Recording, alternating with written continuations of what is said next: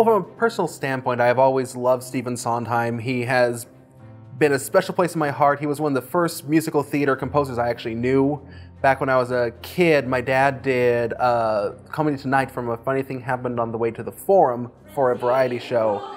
And I loved that song and soon found a whole bunch of other Sondheims. And then when he died at the end of 2021, I thought this would be a perfect time to do an honor to him, and so I suggested this show. My favorite is Into the Woods because of its deep connection with parents and children that's really spoke to me. Plus also, I've always really enjoyed fairy tales and myths, and that is such a good adaptation of so many of them.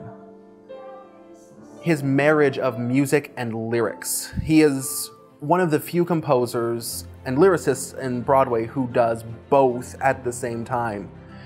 And he also brings in an element of classical music that you don't see in a lot of other musical composers other than like Leonard Bernstein and Andrew Lloyd Webber to a certain extent. So the Spotlight on Stephen Sondheim is a different spotlight than normal because we are doing a musical theater legend. So the songs are a bit more staged. It's a bit more of a story. We actually have the great local director and actor Todd Nielsen playing Stephen Sondheim himself.